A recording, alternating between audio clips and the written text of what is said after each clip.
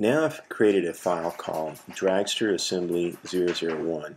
This will consist of all of the dragster parts as I pull together and build the assembly of my dragster.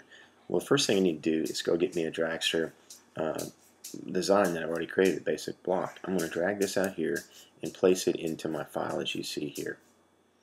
And it's going to take a second here, but it's going to grab that file and pull it over here. Now, as you grab one off the design library, it's going to try to place two at the same time, or it lets you continue to place those.